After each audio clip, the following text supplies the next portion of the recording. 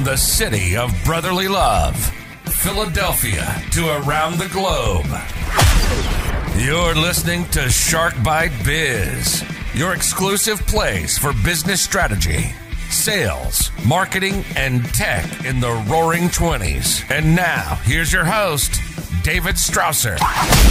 Welcome to the newest episode of Shark Bite Biz. I'm your rockstar host, David Strausser, and this is your place to learn how to grow a business during complete chaos. We got an amazing episode booked for you all today. I can't wait to chat about it because it's marketing. We love marketing, and it is so important right now during this pandemic. First, though, remember, if you're watching us on YouTube, you can join the channel for only $3 a month. Yeah, $3 a month. You can become a baby shark. Now, if donating money through big tech isn't your thing, no need to worry. You can go to deadhousecoffee.com.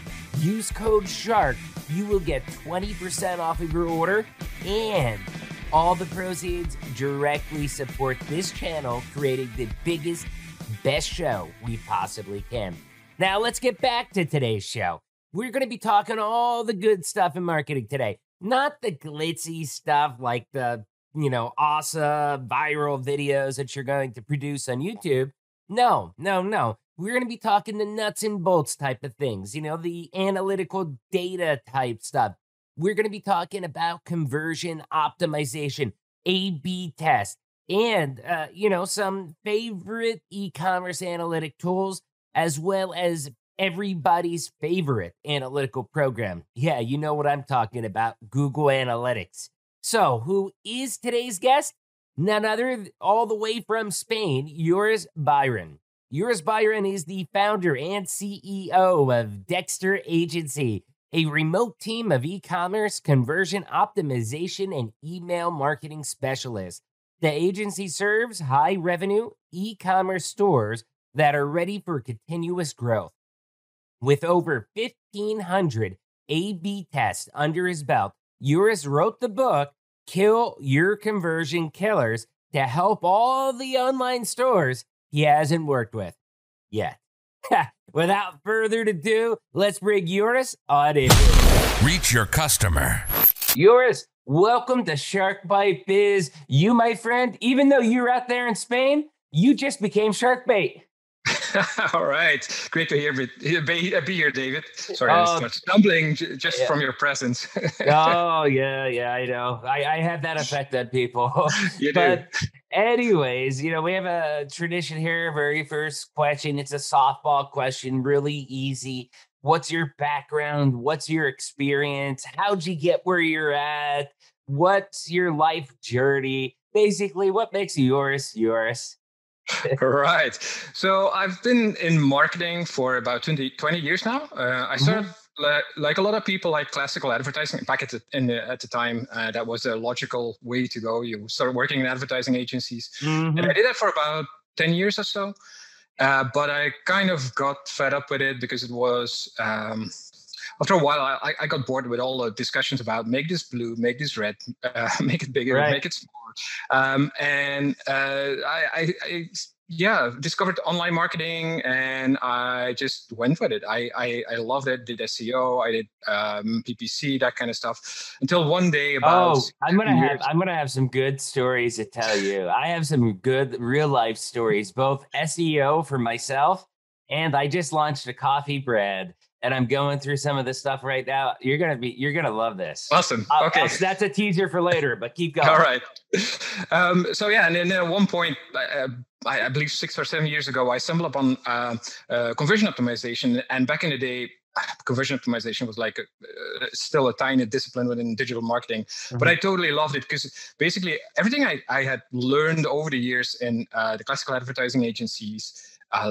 Stuff about psychology, design, copywriting, that all came together in conversion optimization, but with the added bonus of being very data-driven. And there's no discussions anymore about make it blue, make it red, make it bigger, make it smaller. It's about let's test it and we'll see what works best. I think that's one of the biggest changes that has happened with marketing over the past couple years is that it is more data driven. Like we've had marketing people that come on and they're like, hey, I don't really hire marketing people anymore. I hire data analysts. Mm. Is that Yeah, true? absolutely. I mean, It can be. it can be. It can be. It really depends on what you're trying to achieve. And I think there's a lot of focus in digital marketing on data and a lot of quantitative data. But the thing I think a lot of the marketers kind of forget is the qualitative stuff. It's really understanding your user and trying to understand the why and trying to get in the heads of users of the site. And I think there's not enough focus on that part of data. And that's data as well, but a lot of people tend to focus on the numbers part of it. But yeah, data is super important, obviously. Yeah, maybe just to complete my story about how I became me as you asked. How did you become you? Yeah, so I kind of went. You can skip past about the part when you tell us about your mom and your dad and that type of stuff. Let's keep it professional. But yeah, keep it further in life. Yeah, so I loved it so much. I at that time I was working in an agency, and they just didn't have enough clients that were ready for conversion optimization, and I was like, screw this. I'm just going to do this as a freelance and start doing it and see where it goes. And it went from freelance to an agency. And how long ago was that? 6 or 7 years ago now. Yeah. Okay. So 6 or 7 years ago, and you went from kind of like, hey, let's just see what happens, to being a fully professional blown agency. I mean, that's pretty amazing. It was never the plan, actually, because if you'd asked me at the beginning of that journey, that particular part of the journey, I would have said, no, I just want to do this myself. I like to do this stuff, and let's just freelance, and I don't want to have an agency. But then you get at a point where it's hard to say no when you get more clients asking to work with you, and you have to make that decision. Either you say no to a client, but you can help them, or you make that decision and to grow it into an agency. But doesn't having an agency give you a little bit more peace of mind? Because when I was working independently as a consultant, now, when I did it, I was living down in Tijuana, Mexico, and I focused on American companies bringing their products into Mexico because of back then it was NAFTA, now it's the USMCA. But because of those trade agreements, plus also South America too, because a lot of people don't realize, but there's a lot of free trade agreements between America and a lot of individual South American countries as well too, or reduced tariffs, stuff like that. So I really focused on that.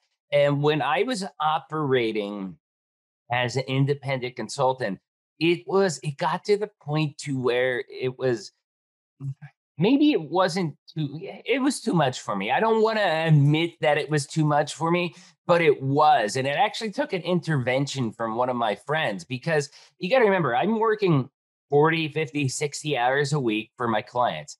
Then to find work, I'm working another 20, 30, 40 hours a week trying to find work, bid on products, because I don't know how it was in your world, but in my world, a lot of these things were fixed.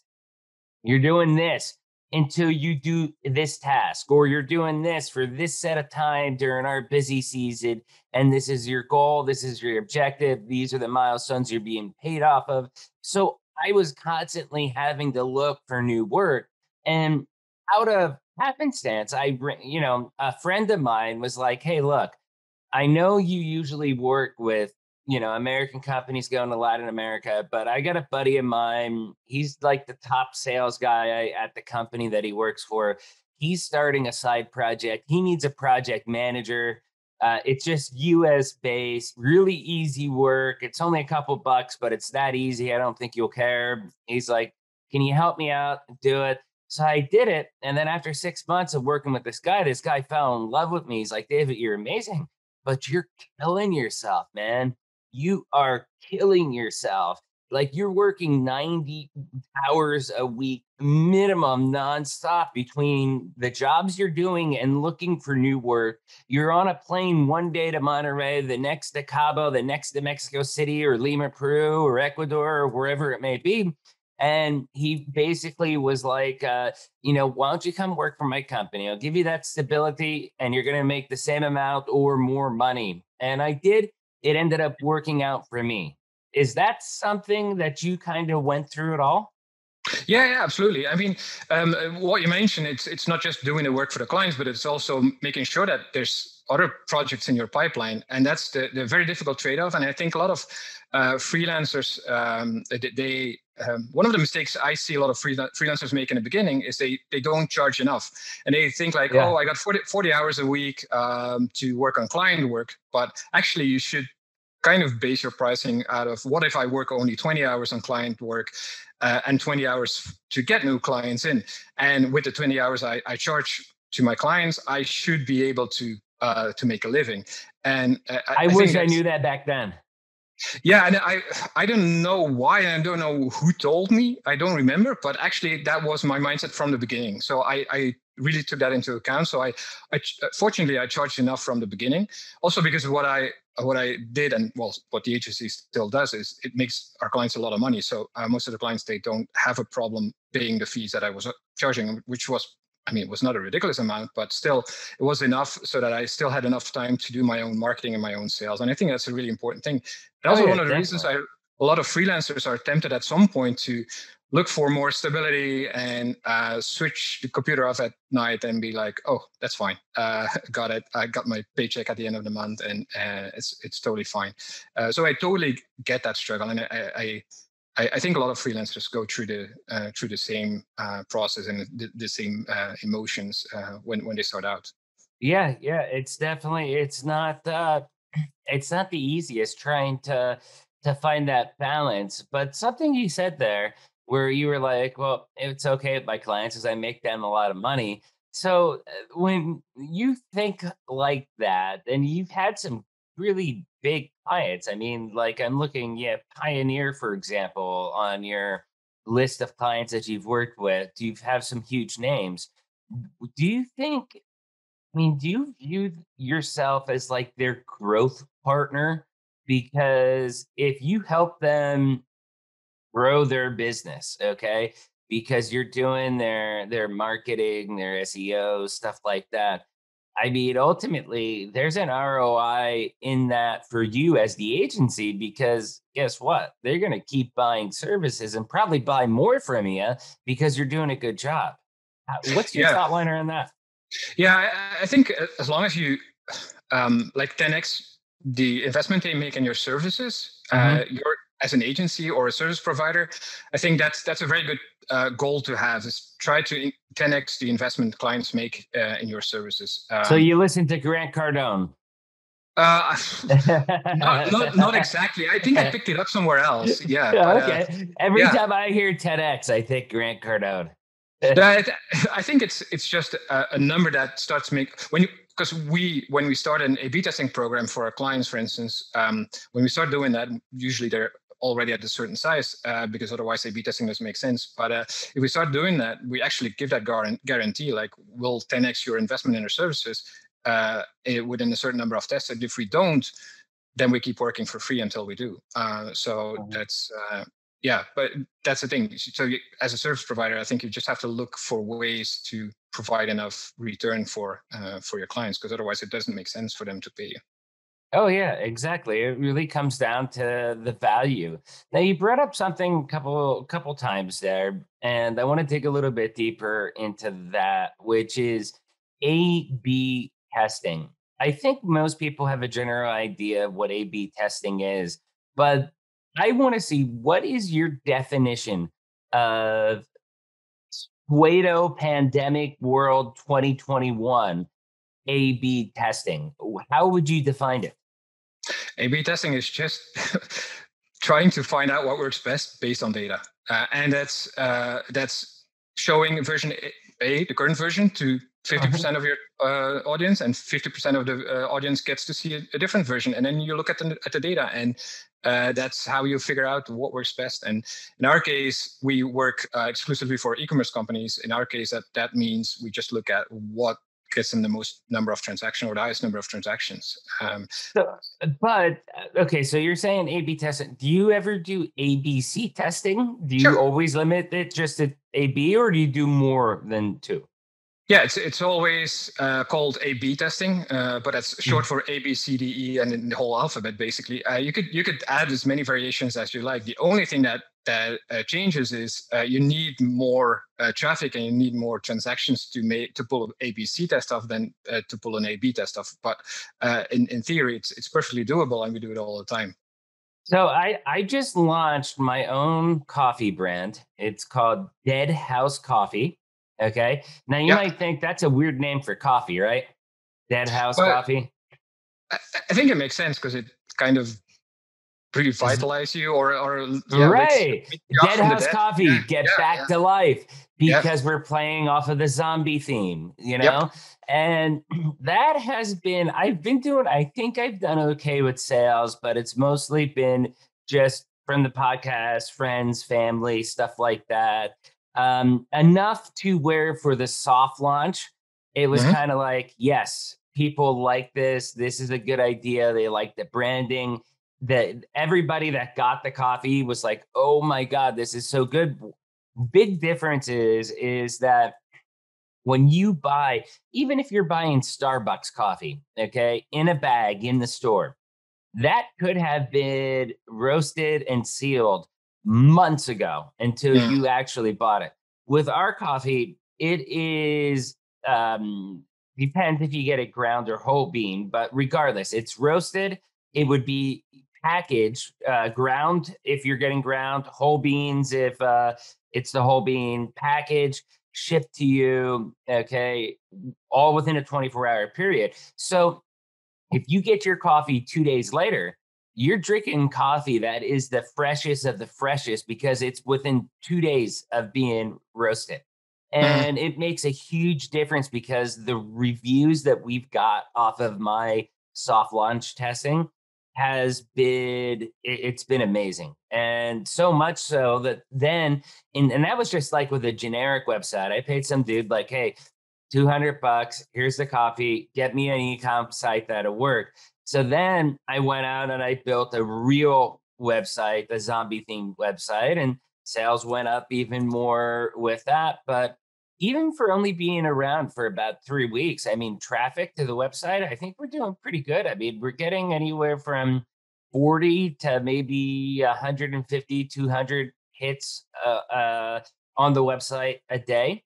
We Mhm. don't have we don't have the conversions I would like yet, but it's also one of those things that it's a work in progress. Like it's not like I'm doing a lot of the SEO, I'm adding in a lot of the descriptions, I'm filling in a lot of the pieces I can in my spare time because I'm bootstrapping it. I Sure. don't have unlimited money to spend, but um, a new econ company like that, I'm not the only one. A lot of people. I was inspired to do it because of the show because we had so many people that were like, "Hey, we only sold in stores. Now we do strictly ecom. Spend a lot of money on that, and we sell more in ecom than we did when pre-pandemic." So Mhm. it inspired me to kind of find something, go out, do it, have fun, and that's what I'm doing. But a lot of other people are doing it too. What advice do you have for smaller companies like Dead House Coffee in order to really get their foot in the door and start getting a little bit higher of a percentage of conversions? I think it's probably not what you expect, but I'd say start with the who, not the what. Hmm. And what do I mean is develop your product around a certain niche or a certain target audience and start from there. Instead of I sell coffee, it's more like I serve this particular niche and coffee happens to be the product that serves this niche. So that's exactly what I was thinking because I'm like, hey, you take a product like coffee, it's probably one of the only things I didn't actually research because everybody drinks coffee. That's just a known fact that a lot of people drink coffee. I drink 15 cups of coffee a day. So I supported the business to support my habit. But, that's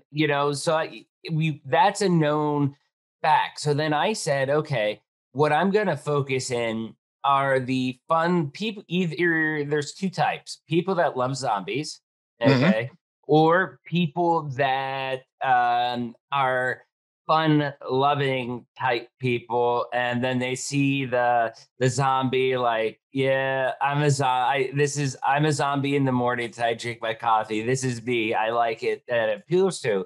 So they're the two niche, because again, coffee is that big of a market that I can pick out those two segments of where there's crossover, and that's still millions upon millions of people.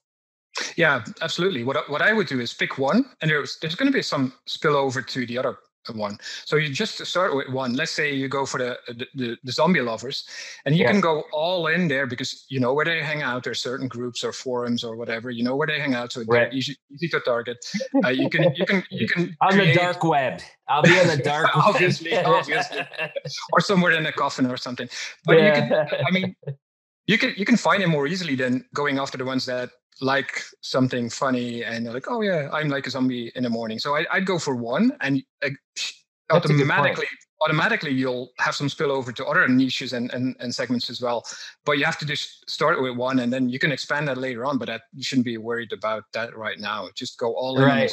Go all in on the people, because I was talking to my mom, and my mom's like, well, a lot of people up here, they're a little bit uptight. They're in small town Pennsylvania, and a little bit more conservative with that stuff. And they're like, they don't really like the zombie. And I'm like, well, Mom, guess what? They're not the people I'm trying to sell to. Right. Yeah. The coffee market's that big that if you don't like it, you don't hurt my feelings. Plus, if I ever wanted to, it's like, okay, I already got the suppliers. I just print out an alternative label without a zombie, and now you're my customer. Okay, bam, easy. But I don't want to do that if I don't have to. No, I go all in on the zombie theme. It makes it easier to make content, for instance, as well, because you always make content with someone in mind, and if you have a very clearly defined person, all the rest of your marketing is going to be so much easier. What do you think of the idea? I want to ask you, you're in marketing, you're in branding. I think there's a huge potential for coffee. There's a coffee brand, and I always forget the name, but in the US that targets gun-loving Americans, and gun-loving Americans that are fed up with the high prices that Starbucks charges for the hipster kind of coffee, and they're like contrarian. They don't want to be like that, and they target that kind of person. They have that kind of person in mind. All of their marketing is just geared towards that certain person, and they're making a lot of money. But I don't remember the brand name. But I did it a lot kind of to support the podcast, to be truthful, because the podcast does cost a lot of money. You get into Adobe Creative Suite, that's like $52 a month. And then we need Vegas Pro, because my son says that Adobe Pro Premiere with Adobe is too complicated. He needs all the other ones, but for the video editing, he has to use Vegas Pro. That's what he learned on. So I have to get that. That's an extra. And then you get Zoom, and then you get into equipment and hosting and everything. And monthly cost is expensive, and YouTube ad revenue isn't the best. So I figured, hey, I'm gonna, for merchandise, I'm already selling some merchandise, but I figured that I want to do coffee because I drink coffee. And when I started investigating it, I was kind of like, well, you know what? Instead of just making Shark Bite Biz coffee that's only going to appeal to people of my podcast, let's do Dead House coffee, because that'll appeal to my audience as well as a general audience altogether. And I don't know. I thought it was a runaway smash idea. I went out, made it a corporation the next day, and I'm off running to the sales. So that's cool, though. Thanks for your advice with that. And our guests know how the show works. I ask questions. Usually I use my life as an example. I have no shame whatsoever in that, the good, the bad, the ugly. But that's because I think a lot of my audience are doing things that are very similar to how I'm doing it. And Mhm. when I ask the questions, it's getting them the answers that they're looking for as well too. Yeah. So um, the next thing I wanted to talk about was with SEO. Okay. Mhm. And I did mention I did have a funny story for SEO for you as well too. So I'll tell you the story, and then let's dig into your knowledge. My whole life, David Strausser, I always ranked number one for SEO. Okay. Then this one dweeb decides, hey, I'm going to become a doctor. And his name's also David William Strasser. So Google, in their infinite wisdom, decided, you know what? This David Strausser that's always been number one, number two, all the way up through number 50, all of history. Instantly, this guy isn't worth anything. This guy, because he became Dr. David Strausser, is now worth all the SEO gold. So that created an issue for me, if you could imagine. Sure. So I've worked very, very, very hard. In fact, I started writing articles for places like Forbes, Mhm. Forbes.com. I mean, I'm in their business development council, and I have articles that are published with them. Worked very hard for SEO. I also found out that Dr. David Strausser did not buy drdavidstrausser.com. So I own drdavidstrausser.com. The guy Uh, as well. yeah, well, the thing is, I might want to become a doctor one day. Sure. You Yeah. know, a doctor in business. You can be I in mean, now. yeah. So I am reserving the right for my domain. I went out. I did some very aggressive moves. I set myself up as a business for Google Mhm. My Business for my name, David Strausser. And I actually bought a mailbox in the same town that this doctor's located. Oh, wow. So I have a local office in Woodlands, Texas now because I bought a mailbox there. I have a P.O. box. So therefore, it is one of mine. And I did all of these steps. And now, for the most part, I'd say everybody's Google results are different. But I would Mhm. say 8 or 9 out of 10, I'm either above him now, or I'm right in the mix with him, meaning Okay. that maybe he's number one on number two. Is there anything else I could have done different? I think I did a Well, pretty good job. yeah, yeah, you went clearly. You went all in. Well, my SEO days are long gone. I mean, last 6 years I haven't really done any SEO, so Okay. I'm not really up to date. Um, but I think you've done a lot of efforts already. And if you're in that mix, if people know which David Strausser they're looking for, that's Yeah, fine. the You're one that's not a pretty dweeb. That's the one they're looking for. yeah, just put that in your title. The one Not that's a not a dweeb. dweeb. Yep. Okay. Yeah. I thought that you were more with the SEO portion, but that's no problem. I still got a lot of other topics to talk. So we already talked like A/B testing. Okay. Yeah. What about user testing? Okay. Explain to us what your definition of user testing is and how it's applicable. Yeah. So user testing is you give a bunch of assignments to people, and they have to do them on your site, and you just watch them do it. And that's like a very short version of explaining it. There's different ways of approaching this. User testing on your own team. Oh, and so what you basically do is you give assignments, preferably to someone who matches your target audience. So someone who loves zombies, for instance, Right. you could you can stop them in Starbucks, for instance, and because they're drinking coffee, and if Mhm. you ask people like, "Hey, do you like zombies?" and they're like, "Yeah, I'm a big fan of zombies," and they're like, "Do you have 10 minutes? I'll buy you coffee," and then you sit them down with your laptop and you just tell them like, "Hey, do you want to go over the site and give me some feedback? And first of all, look at the site, 5 or 10 seconds. Tell me what you think we do, what we sell, why you should buy from us. Like that very first impression. What's that about? And then for instance, go to the product page. What do you think? Would you buy it? Would you not buy it? And that kind of feedback is essential. And Oh yeah. it doesn't. I mean, there's different ways of doing that. You can there's people who have a user testing lab and they invite their consumers and they do it there. There's panels online that you can use, and there's platforms like Userfeel and usertesting.com and that kind of stuff. Yeah, And I've those are seen a great. lot of those, and I think there's a lot of scam ones out there too, but there are a couple real ones out there. I've tested it just because I wanted to see.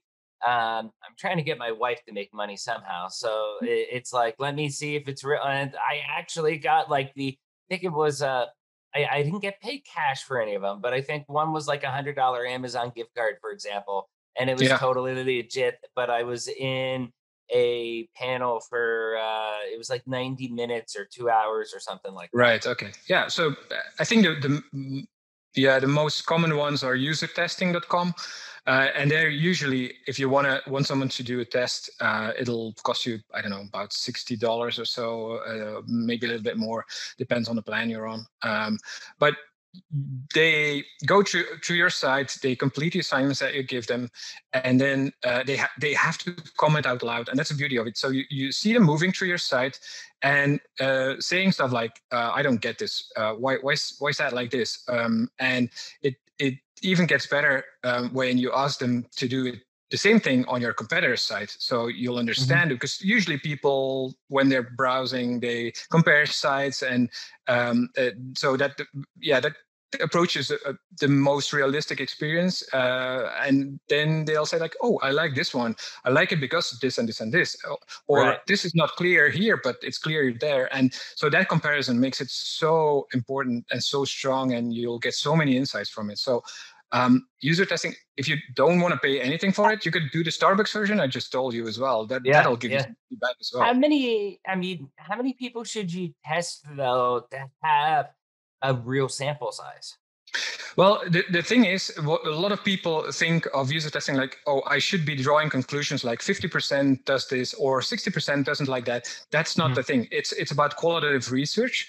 And usually what you'll have is eight testers, you'll have enough information to like find the biggest roadblocks they have on their journey on the site. So 8 people is usually all it takes to find the most important roadblocks. So and you could start with 5. You'll already find a lot, but 5 would be an absolute minimum. We typically do 8, and anything above, you'll see the same things keep coming back, and then it starts becoming a bit of a waste of time. So usually we find 8 is a sweet spot, but if you just do 5, that's already going to give you a lot of insights. Okay, so I'm going to be buying 5 caramel frappuccinos later today.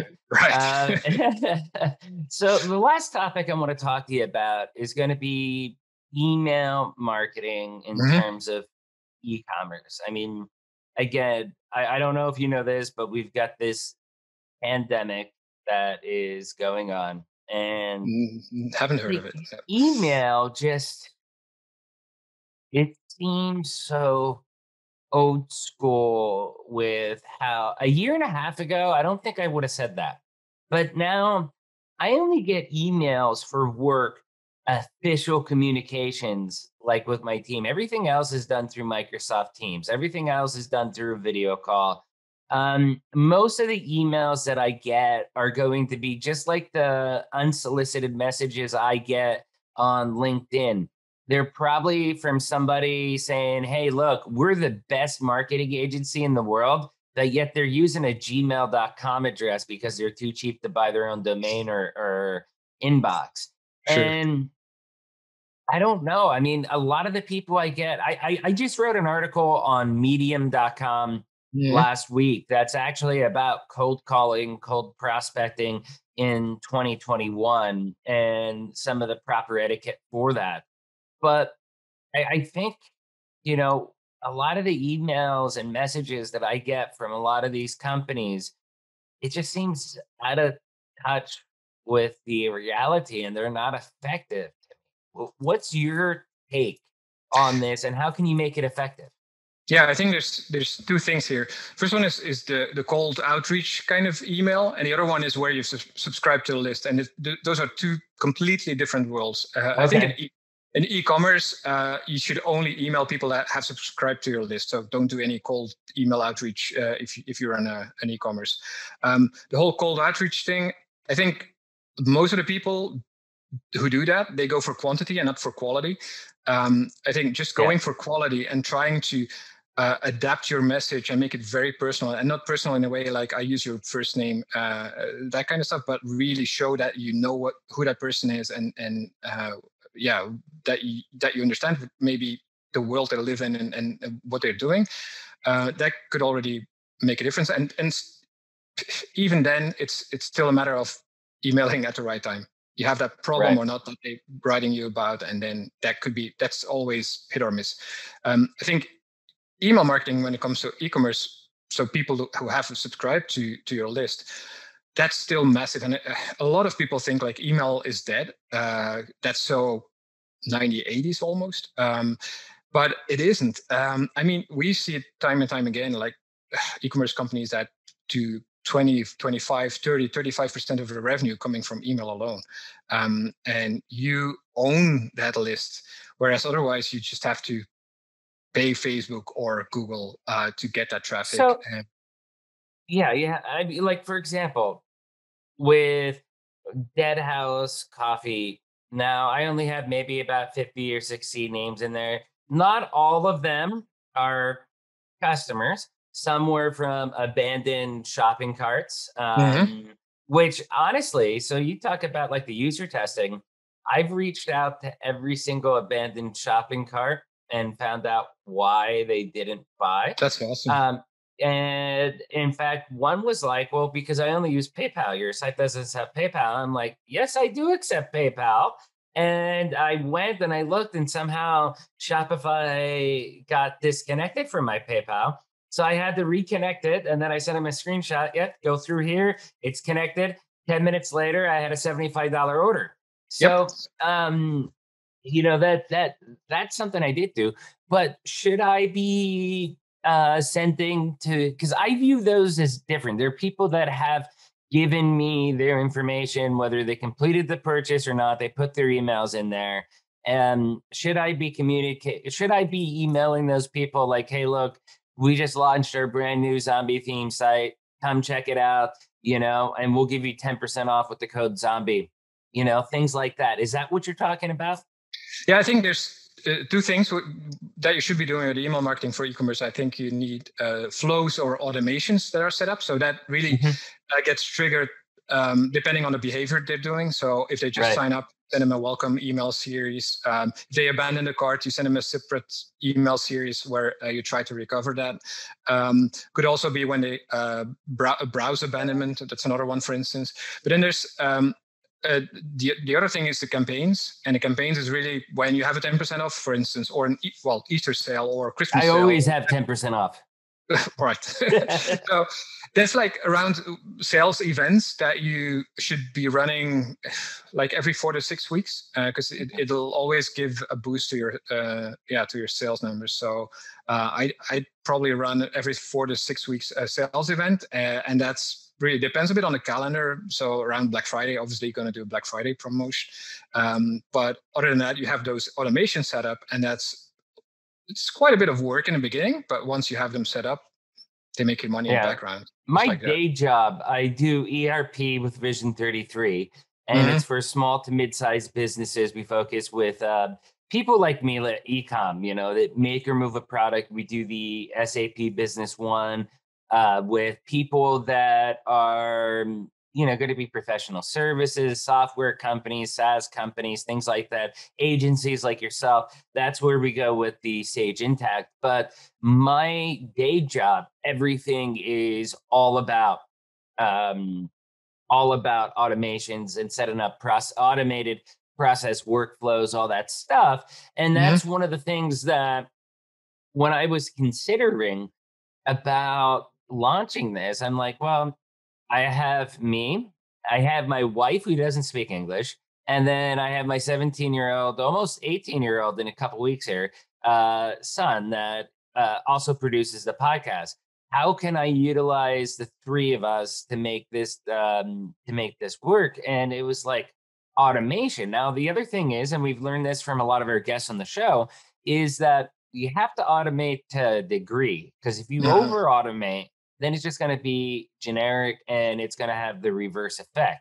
True. So I do have some basic automations built in, like for example, abandoned shopping cart. If you don't complete it, Yep. it's going to email you in 24 hours if you provided an email. I think it might text also if you gave a phone number and not an email. So Mm. things like that. Yeah. Yeah, I think that's the best starting point. Abandoned cart, usually that's where we see the biggest conversion numbers. But just don't stop at one email. Usually 2 to 3 emails is the minimum Oh, that you should be sending. Yeah. So and the first one is what you did manually is perfect. Like sending an email and saying, "Hey, I noticed you left something in the cart. Can we help you?" Just something very supportive. Don't try. well, it wasn't even that. What I sent to him was like, hey, look, we're a brand new business. We just Mhm. launched, family owned business, all that good stuff. Um, I'm not asking you to buy. Okay. Just tell me why you didn't buy Yeah. and help me understand. So that way, next time I can get the person to buy. And it was actually, it surprised me. Like your PayPal, what do you mean PayPal's not working? And I fix it, and all of a sudden I get the sale. Now, there was another woman, I did it too. This was the first abandoned shopping cart. So I didn't actually reach out to her initially. She was ordering, I think, just like, the Keurig cups. Mhm. Okay. And that's cheap. I think they're like $12 or $14 on the site. My cost is like $7, I think. So it was like, you know what? I'm just gonna buy those myself for her. Send it because I already had the full name, address, phone number, email. Okay. And then I just attached a note to it being like, hey, look, we just launched. This is in the first 24 hours. You were the first person that didn't buy. Here's the free coffee. Just do me a favor. Tell me why you didn't buy. And like she wrote back, like she was the happiest person ever over that. And she was like, I didn't buy. My husband distracted me and then I forgot. Right. Yeah. That's that happens a lot, I guess. It's hard to quantify that, but I can imagine it happens a lot. But it's a great move there. I mean, just doing that, reaching out proactively and showing that you care. That's probably going to be a fan for life because no one else does that. And that's the beauty of what you're doing The right now personal is, touch. yeah, I you show you strive care. in personal relationships, Yep. Like you and me, now that we've met, we're gonna be best friends. You're gonna be calling me Yeah. up drunk next weekend, telling me your life story, crying to me on the phone. That's what I do to people. I can't help it. I'll take you up on that offer next weekend. So, hey, we do got to get going. I think we talked about a lot of topics, and I appreciate you allowing me to use my real life stuff as some examples for the audience. I want to end with one final question. Okay. Google Analytics. My take on Google Analytics is that it's the gold standard, unfortunately, but just because it is the gold standard and it's free doesn't mean that it's always the best. But put that aside for a second. Everybody pretty much uses Google Analytics. What do you think some of the most common mistakes they make with that platform? Yeah, I mean, I totally, I'm with you on that. I mean, Google Yeah. Analytics. Unfortunately, we're stuck with it. Although it's still a great tool. I mean, Oh yeah. you can do a lot with it. However, I think that the biggest mistake people make is they don't look at actionable data. They look at data and they're like, oh, people spend 2 minutes and 15 seconds on my site. So what? I mean, what can you actually do with that? So there's not a shortage of data, but there's a shortage of insights with Google Analytics, and Mhm. you can produce a lot of data with it. But if you cannot use those data to actually improve your marketing or your website, then don't use them. Then don't look at them. And I think most people get stuck and hung up on data that you can not actually use to improve your site or your marketing. Now, I could be wrong, but I think a lot of companies like you, the value that you bring, maybe a company has enough people to do marketing and all that good type of stuff. Okay, maybe they do have good creatives that they're making. What they don't have is somebody that's actually able to take the raw data from, whether it's Google Analytics or whatever they're using and turn it into actual useful, actionable information. And I think that's what an agency like Dexter Agency really strives at. That's the key, because that's where you're filling in the gap. You may have killer people that can make viral memes for your social media team, but is it adding into conversions? And that's where the agency fills that gap. Do you think that's pretty accurate? Yeah, absolutely. Again, there's no shortage of data. There's a shortage of insights, and you could just gotta make sense out of all those data. And one thing I see happen a lot is people look at Google Analytics data, and it's not just about how can I use that, but it's also they try to understand why something is happening. But you cannot answer that question in Google Analytics. Google Analytics is all about where is it happening. And the why is something you have to answer with, for instance, user testing. So you could see, a lot of people are jumping off at this particular step in the process. But why is that? If you keep looking at Google Analytics, you will not find the answer. You only understand where it is, and then you'll have to understand the why from another research method. So that's another common mistake I see with Google Analytics is really trying to draw conclusions from data that you cannot actually draw those conclusions because the why is usually not in Google Analytics for most questions that you're trying to answer. Okay. Hey, and we cannot leave here without talking about your book. I've got to say, I am impressed because you found the way to get the word "killed" twice in the title. Why don't you tell us about the book? Yeah, we should. Yeah, we should do a pack with your coffee. There you go. Kill the zombies. Let's do it. Yeah. So the book is called "Kill Your Conversion Killers." So basically, that's what we do. A lot of websites, they have conversion killers, and we kill them. We try to find a solution for that. And the book is reads more like a step-by-step manual for e-commerce companies who want to do that themselves. So I really try to condense all my experience in that book and make it not too high level in a way that people want to show off how intelligent they are, but I really want to make hands-on and pragmatic. Okay. Yeah, no, that's awesome. Where can they get the book? So yeah, you can pay for it on Amazon for sure. But if you want to get a free copy, you can download a free PDF on dexter.agency/free-book, and you can download a free PDF version there.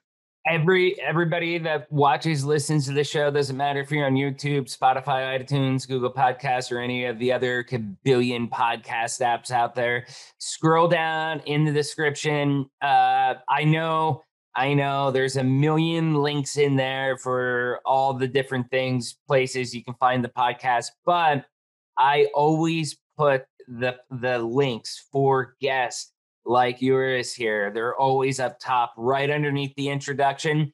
You'll find the link, how to find him, how to find his book, how to get his ebook. Also, how can they reach out to you if you want some digital stalkers?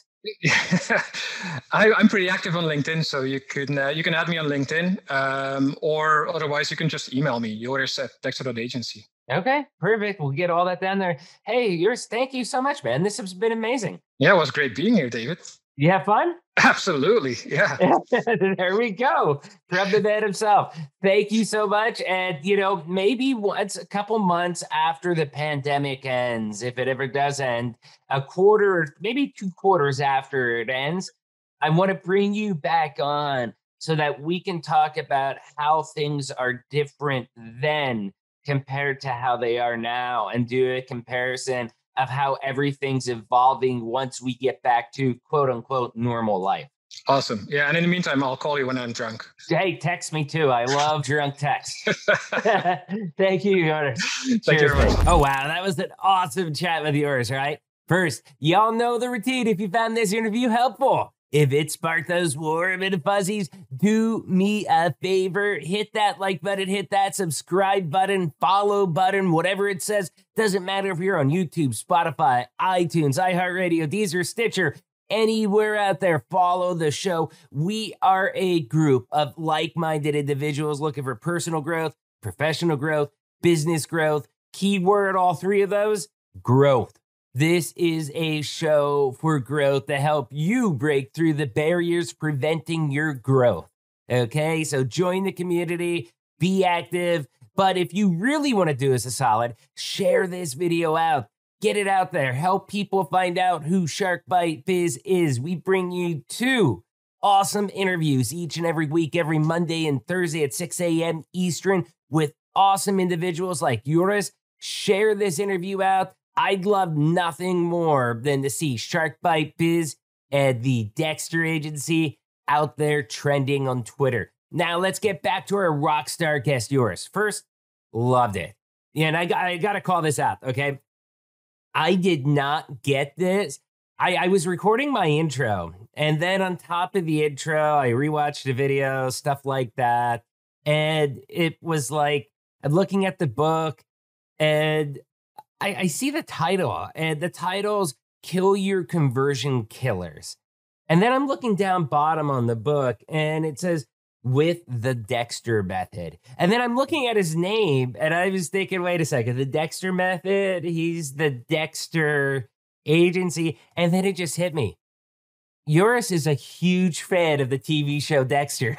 That is awesome. Bam. I mean, they just like car crash right into my brain. Like, I got it. And that is awesome. That's a really clever and fun way to kind of be playing off that, especially if you're, I'm assuming, a super fan. Dexter is.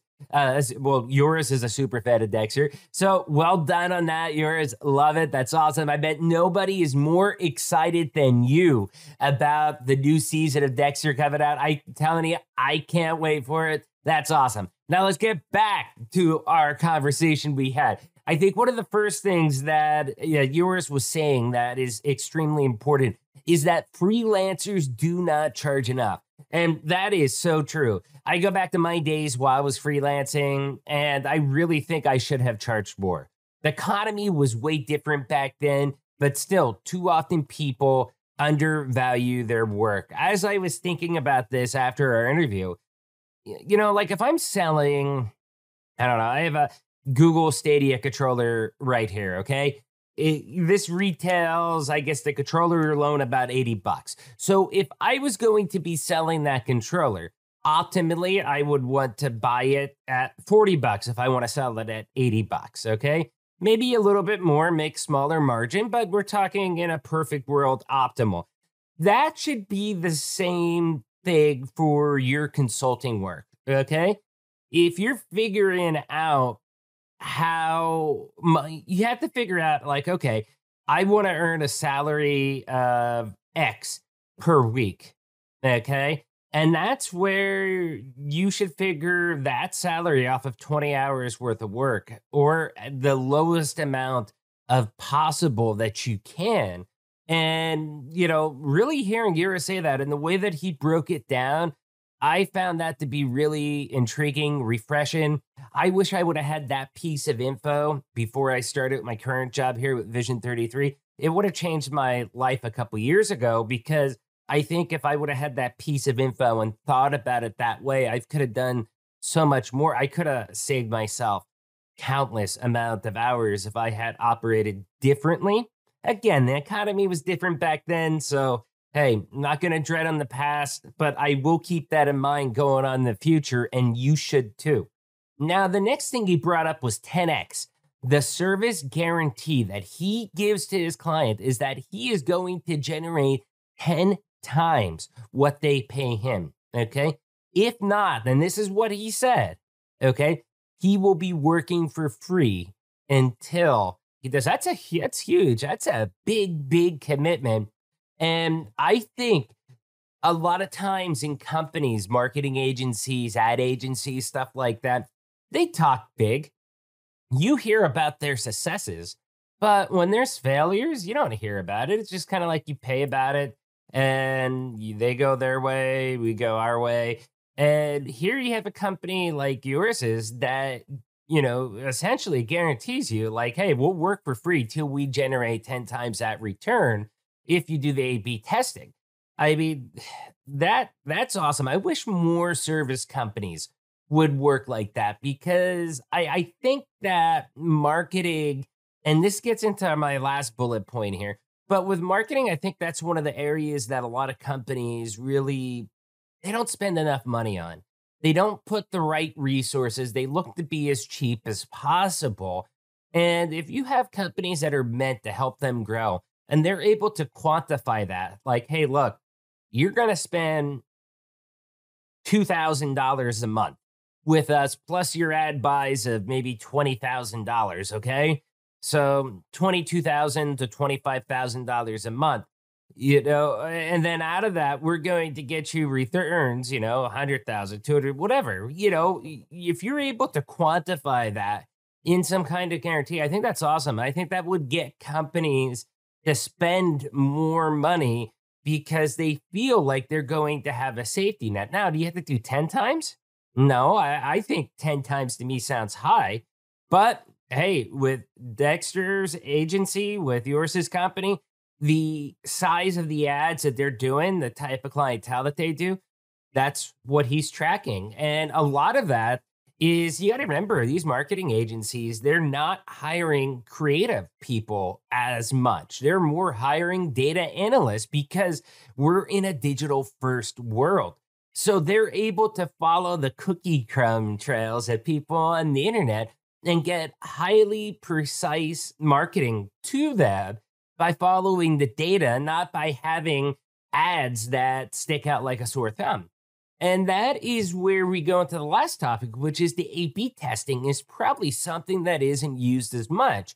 And it's more, I think companies should invest more time, more money into doing A/B testing. Marketing, again, I said this earlier, but it's the budget that companies love to cut first. I just don't get that.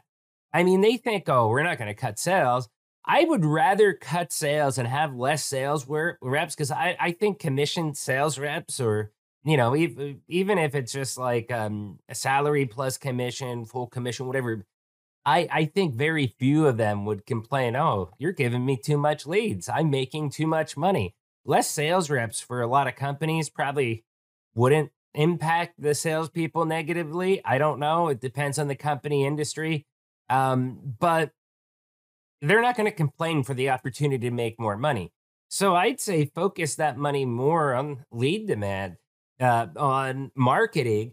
And if you're investing the money in something like A/B testing, you're going to find out what works out of multiple options instead of you trying to say, hey, this is what I think our customers want to see. I think our customers will find this attractive, and then throwing all your eggs in one basket. If you go through that and fine tune it with some solid A/B testing, and remember, A/B testing doesn't mean you have just option A and option B.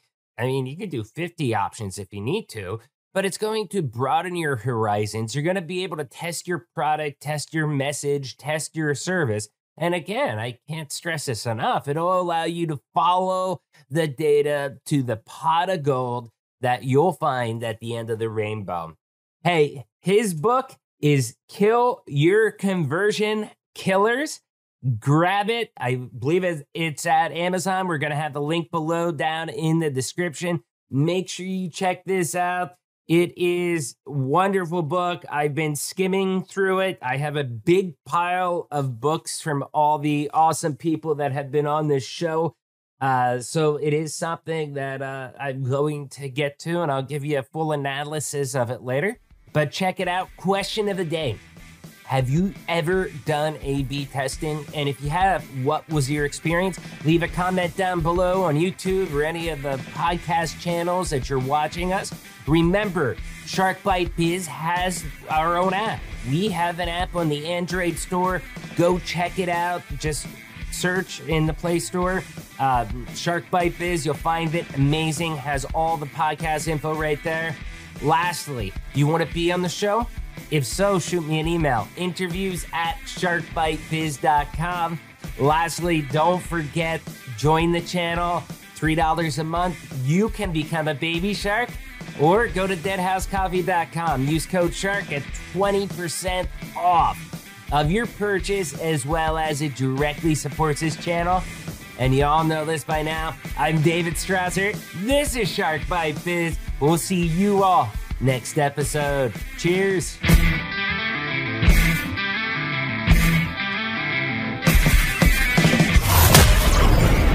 Thank you for listening to Shark Bite Biz. We hope you got some insightful info from this podcast. Be sure to subscribe to us through your favorite podcast app and visit us on the web at www.sharkbitebiz.com. How has business changed for you in the 20s? Email us at podcast@sharkbitebiz.com so you can join us and share your story.